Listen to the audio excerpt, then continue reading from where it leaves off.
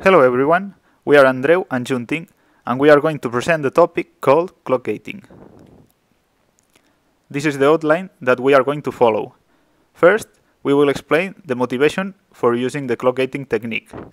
Then, we will provide you some implementation examples, and later we will talk about application examples. And finally, some conclusions will be presented. So, as we know, one of the main concerns in electronics is power consumption. We are interested in reducing it, but what can we do? Let's focus on dynamic power consumption, which is the main source of power consumption in most of the cases. And specifically, let's focus on the switching power. We know that by analyzing the inverter circuit, we find a relation of the switching power with the capacitance, the square of the supply voltage, and the switching frequency. So, to reduce the power consumption, we could reduce the supply voltage. But as we know, the delay of the circuit would increase, and this means that the circuit would be slower.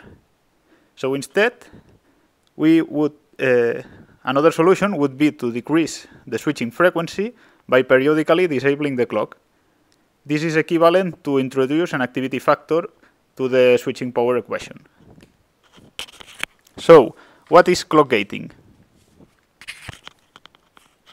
Clock gating is a technique to reduce the dynamic power consumption, and it is based on disabling the clock when it is not necessary to use it, and this will decrease the switching frequency. For this purpose, a circuit will be used as a gate to control the clock activity.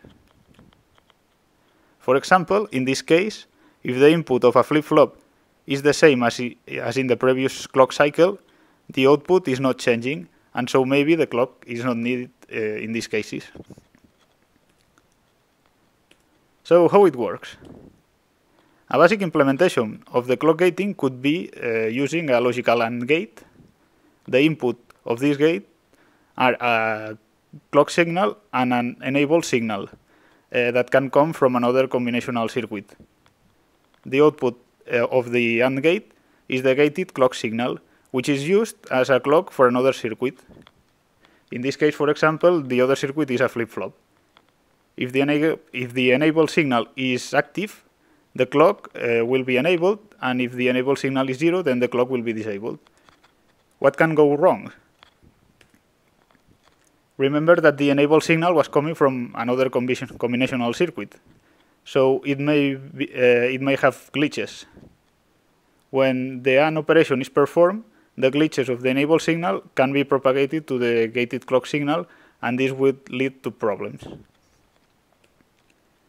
To avoid this situation, we can use a flip-flop to input the enable signal and then the same AND gate as before. The idea is the same, but this time the enable signal will only change the gated clock signal during a clock rising edge. So because this time the enable signal is synchronized, in this case we don't have the same glitches as in the previous case. We can see that in the first case we had 2 clock rising edges instead of 1, while in the second case the gated clock signal is produced properly. So this is an example of another clock gating implementation, this time for a flip-flop circuit. If the output is the same as the input, then we don't need to perform any operation, because the output will remain the same. The XOR gate of the circuit will produce a 0 each time the input and output of the flip-flop are equal. This means that the input of the latch will be 0, and so the input of the second AND gate will be 0, and the clock will be disabled. If the input and the output of the flip-flop are different, then the XOR will produce a 1 at the output, and the clock will be enabled.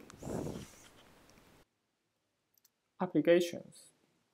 The first application example is a synchronous counter. The scheme below shows a 4-bit binary counter, where QA to QD are output bits. This is the chronogram of the circuit, and the output value change at every triggering time of the clock signal. Here we have the conventional counter, but the clock are changed by a local clock managed by a clock gating circuit. It becomes active only when the flip-flop needs to change its value. This is the chronogram of the clock-gated counter, where CK means the clock and LC0 to LC3 are the local clock. Output bits are Q0 to Q3. Initially, all the output values are set to 0, and it counts from 0 to 8. When the clock transitions are high, the local clock pulls on. The output switch at every triggering edge of its local clock. As you can see, every time we add 1 bit with the counter for every clock cycle, the LC0 is always switching and Q0 is changing continuously, just like a conventional counter.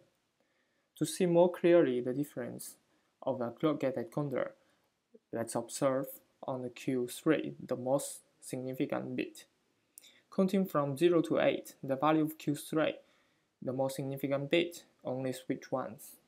In this case, our clock gating circuit performs in a very smart way, where the LC3, the local clock 3, only switch once. The clock gating circuit, compared to the conventional counter, it avoids all the redundant transitions. This graphic shows the total power consumption of the counter. The horizontal axis are the different circuit configurations. And as we can observe here, a big difference in terms of power consumption between a counter with and without clock gating techniques. The other application example is a microprocessor, where the clock gating is applied to everywhere. In this table, we can see the total power consumption by all the components under study.